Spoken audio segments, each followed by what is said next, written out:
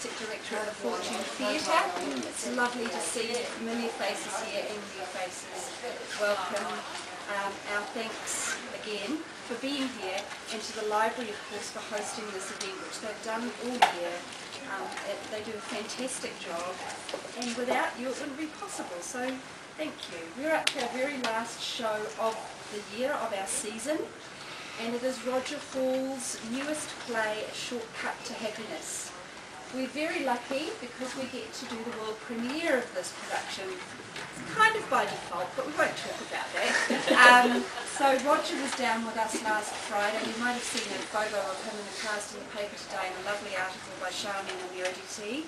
And it's a beautiful piece about folk dancing, about love, loss, relationships, friendships, immigration, if you like. We have a wonderful central character, Natasha, who is from Russia and has started up folk dancing classes to raise money in order to sit her English exams to gain her residency. And the play focuses on the people, the wonderful eclectic mix of gorgeous characters that come into this folk dancing class. So I will introduce you to our cast and the characters that they're playing now, and then on the tail end of that we'll take one scene for you today. All of the actors won't be present in that scene, just a handful that are seated here. But it's going to be fun, let me tell you that. It's going to be a great time in the rehearsal room.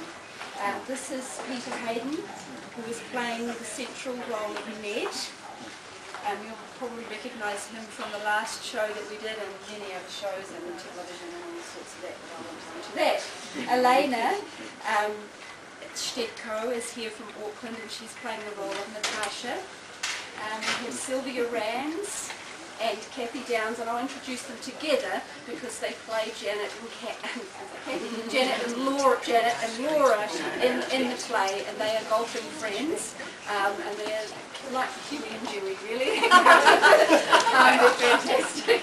We have the lovely Lynn Waldegrave playing the role of Coral, and over here we have Mary Sutherland, who's playing Bev, and she's married to the character of Ray, played by Simon O'Connor.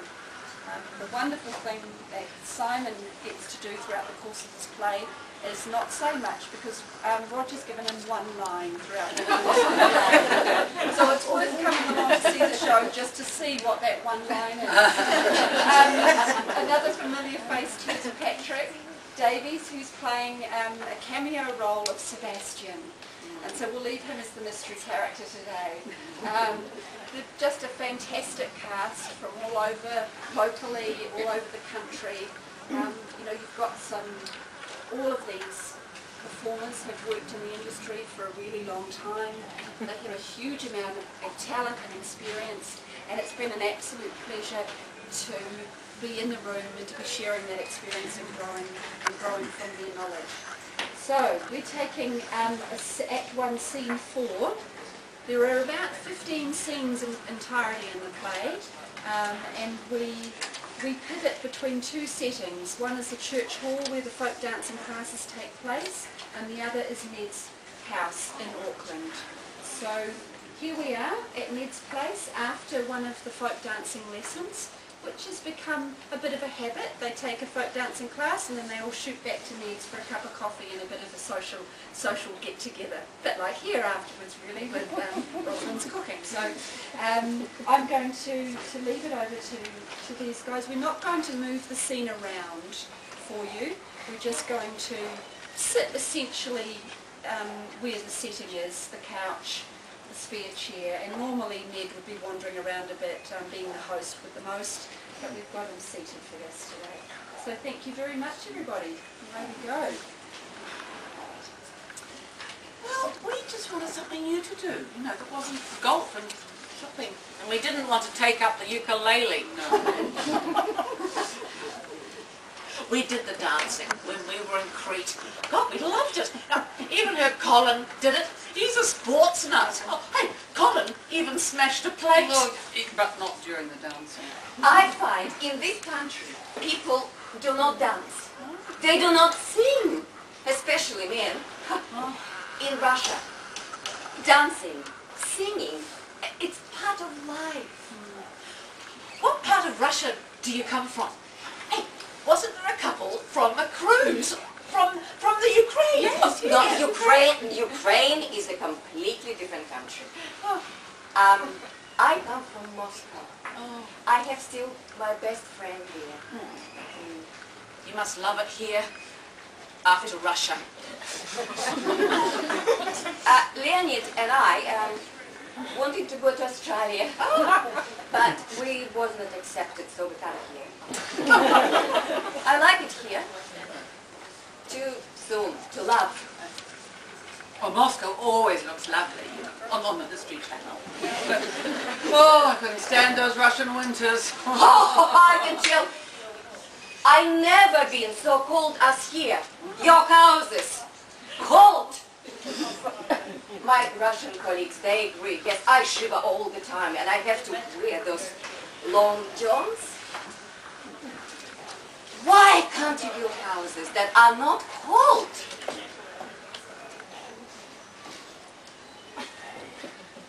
He keeps it nice. Better than my place. They're a long time in there getting that coffee. He fancies cold. He stares at your titties. So did Ray. It'll be very hard not to. She has a dog. And for you, the Bundaberg ginger beer. Oh, you remembered. You must have planned all this. And Natasha was just saying that she doesn't like our cold houses. Oh, this is not all. Why do you eat so early? 6 o'clock. We have dinner while we watch the news. Well, that's another thing. Your TV news. Crying, crying, crying. Death, victim, crying. Then the foreign news. The suicide bomb in Afghanistan, the India crash rail, the nightclub fire, and mudslide in South America. Then sports. 15 minutes of sports every night.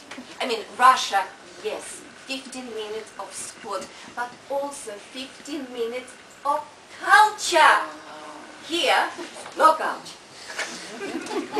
I think we like to hear how friendly we all are. And the way people dress. Shorts, jandals, no socks. You know, people go out, they meet new people, and they do not care what they look like. In Russia, very important. You ladies, I mean, okay, but you go out, yeah? You meet new people. Is that the best you can look? I didn't get this from posting No! us. Yes, true, friendly. People friendly here. People smile. In Russia, no smile. Even policeman. I was stopped. Tiny speeding. He was nice. In Russia, they frightened. They want money. But he was nice. Handsome too. Libraries are nice here. You must like our food. Yes, yes, I like Thai food. What do you do, Natasha, when you're not dancing and dressing up? She cleans houses. Yes, but I will set the test, the English as a second language. So when I will pass, I would be able to get job as a music teacher at school. Yes. Surely your English is good enough to understand. Yeah, I mean, you're not going to be teaching English, are you? I think so, but this is regulation. Oh, I need practice. But how? When I do cleaning, who am I talking to? So, with the times like this, you must talk to me, yeah? Make corrections. okay. So, нет, I've asked others, but I never asked you. Why did you come to dancing? Ah, well, it was something I read. There are few shortcuts to happiness, and dancing is one of them. Nice. Well, Sally had arthritis. There were lots of activities we simply couldn't do. So now? You have kids? Yes, Hilary, she's in Australia, and Michael in the UK. So you're all on your own. Yeah. I recommend Laura. Well, I do. You know, we'd all love you to find someone else. Except Colin. He died last year. Oh, I'm so sorry. I miss Colin. He wasn't paying, but... You know, it's just that we did everything together, you know. It was Laura and Tony and Colin, and Laura and Colin and Tony and Janet, and we did holidays, trips abroad, we even did a cruise, and... You know, now, well, that's just... I know you say I'm still welcome, but it's not the same. I'm the odd one. I'm the appendage. No. Yes, it is. Come on. I mean, you got to have a four. Do you play golf? Mixed balls. Or, you know, or bridge. I mean, I'm not propositioning you. Well, I am, but not for sex. Isn't there a word for a man and a woman in a relationship without sex? Marriage.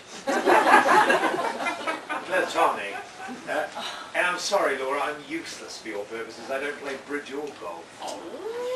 But if you travelled with a man, even if there was no sex, the people would think you're not available. Ladies, I have asked him, but not you. Would you like your house cleaned? Wonderful. No, I have one, thanks. I hope this isn't too personal, but do you make enough to make a living?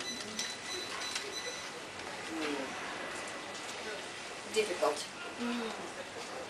Many people are rich here, but stingy. Stingy? Yeah, my first job. Just after I put advertisement, lady, house, $15 an hour, I say. She says, clean the house, 2 hours. 2 hours! That was huge. Sort of houses that you pay money to get inside. More than I can say for her. Did you do it in 2 hours? I did it in 3 hours. She paid me.